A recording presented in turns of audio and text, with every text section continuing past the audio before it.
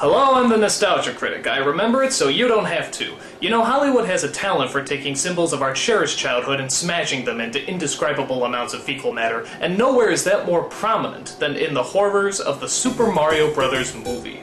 The game, about two Italian plumbers who rescue a princess from a dragon, was such a huge hit that they put it on everything. Candy, magazines, comic books, the works. So it only figured to put together a Super Mario Bros. Movie as quickly as possible. And when we saw the trailer for this movie, we realized it wasn't just Super Mario Bros. It was Super Mario Bros. On steroids! I'm serious, dude. This movie was packing with flamethrowers, rocket boots, giant monsters, and a badass-looking city. So naturally, we got hyped. It was opening day, there were lines around the block, and we were ready to see the badass action film of the year. We sat down in our seats, and the film began.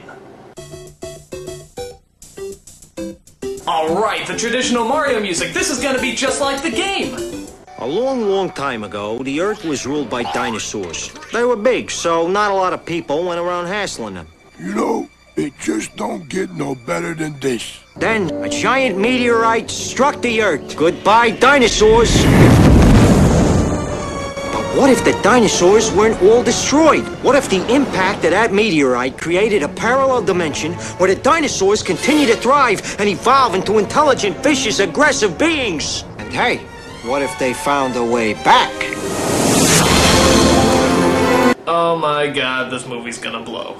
So let's see, what's wrong with this horse's ass of a movie? Well, for starters, the graphics in the game are actually better than the graphics in the opening, that's strike one. Koopa as a human being instead of a dragon, that's strike two. And two Italian plumbers are played by a British man and a Latino. And that's strike three. You know what the hell? 5 minutes into this movie already, it has 3 strikes against it. This is going to suck ass! Alright, so the film centers around a love story between Luigi and the only good-looking archaeologist in the entire world, Daisy. Their chemistry is about as awkward as Tom Cruise and, well, I guess anyone he's dated. I want to apologize right now in case when I start to get talking and I start to say things that sound really weird. Don't worry, Luigi. It's not you. It's just bad writing.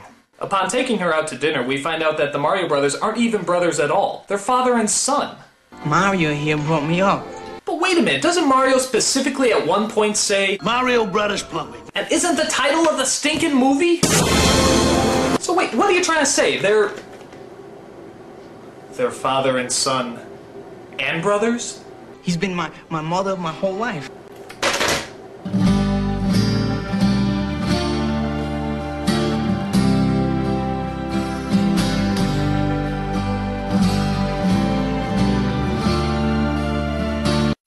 You're messed up, movie. You're fucking messed up! So after that incestuous moment, we find that Daisy is abducted and taken to a parallel world where humans evolve from lizards instead of evolving from monkeys. Suck on that creationism! And in the horrifying city of... name not announced, there's an evil Tyrannosaurus Rex known as King Koopa, played by Dennis Hopper. Only he doesn't breathe fire and throw hammers like in the video game. No, this Koopa is more like a mix between Donald Trump and Dr. Evil. See you later, alligator. Disney's Reluctant Dragon would have been scarier than this. Oh, how nice!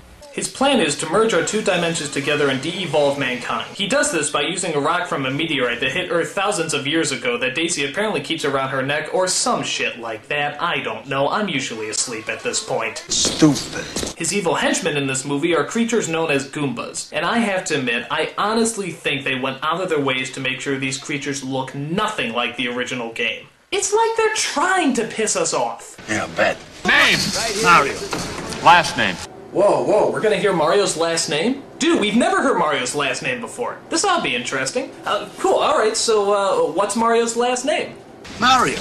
Yeah, now what's your last name? Mario. No, what's your last name? Mario. No, okay. What's your first name? Mario. Alright, now what's your last name? Mario. Fuck you. What's your first name? Luigi.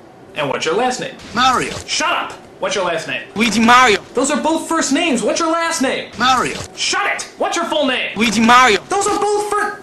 Okay. What's your first name? Luigi. And what's your last name? Mario. Shut the fuck... What's your full name? Luigi Mario. What is this, an Abbott and Costello routine? Mario and Luigi Mario. Are you fucking kidding me? They couldn't think of last names, so they just gave them their first names again? That's like something a kid writes down when he doesn't know the answer on a test. Mario's last name is Mario, and Luigi's last name is Mario too, because they're brothers, you see. Wait, no. Father and son. Now, one of the things you might be asking yourself is why in this version, as opposed to the game, is it Luigi that ultimately gets the hot princess booty? I mean, who does that leave Mario with? Wah! Whoa, boy! Sorry, Mario, but our princess is in another White Castle. Unfortunately, the Duchess of Dairy Queen also has the rock and steals it from our heroes, which unfortunately means a lot of these shots. The only way to get it back is for Mario to use his balding Italian charm to seduce her, what some people will do for a role. Sadly, though, most of the performances in this movie are downright terrible. I mean, I love Bob Hoskins, but half the time it sounds like he's coughing up a hairball. Hey, what is this? Get out of here! And every time I hear that New York accent, I keep expecting Roger Rabbit to pop up. But by far, the biggest award for killing a performance goes to the Poopa Scoopa Koopa himself, Dennis Hopper. It's literally like he woke up every morning and just said to himself, I'm not going to act today. I don't know what I'm going to do, but it's not going to be acting. In fact, we haven't seen Dennis Hopper in a while, have we? But what do you expect when you're in movies that have you saying lines like... Let's hear that again.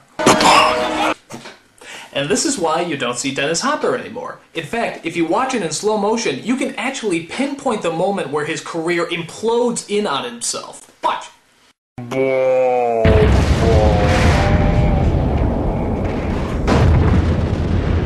There is no other line in this movie that could destroy an actor's career so quickly.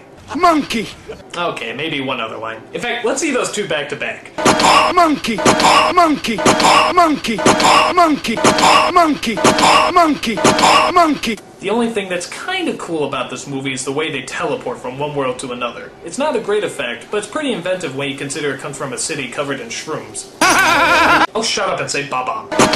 So on top of the bad acting and the lame storyline, there's several lines of dialogue that are just entirely pointless. For example, there's a strange running joke where Koopa tries to order a pizza. I'd like the Koopa special. Pterodactyl tail on that? Yes. Dino, lizard, hold the mammal, no worms, and spicy. Okay, not funny. Prepare for destiny! Where's my pizza? Okay, still not funny. Sir, your pizza's here! Not now. Looks like I win. And altogether not funny. So the final conclusion we have to draw from this is, not funny plus not funny equals not fucking funny! I mean, do these people have to go back to Film 101? If you want a joke to work, you need humor. Don't you know that? Jesus, I can't imagine this film getting any worse. I know this is gonna sound a little strange, but I want you to meet my father.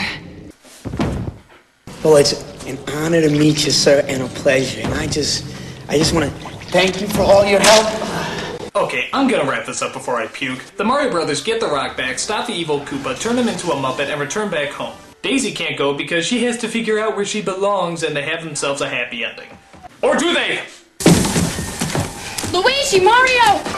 What's wrong? You're never gonna believe this. I believe it. You do? I believe. And I'm not kidding, this is where it ends, on a fucking cliffhanger. Whoa, what's wrong? How does Mario know what's wrong? Why does Daisy have a flamethrower? Well, thank Heavenly Jesus, we'll never find out the answer to those questions. Super Mario Bros. Bombed at the box office and thus never had a crappy Hollywood sequel. Word of advice, guys. Concentrate on botching up the first shitty-ass movie before you start thinking up ideas about how to fuck up the next one. Perhaps the biggest surprise of the movie is the fact that somebody actually wrote it. Not one, but 3 people actually played a part in putting this together. And would you believe that this movie actually had 2 directors? Because one director can't possibly make a film this bad alone. It takes 2, with concerted effort. But to their credit, could you imagine anyone else that could possibly direct a superior film? Monkey! It's got me there. I'm the Nostalgia Critic. I remember it so you don't have to.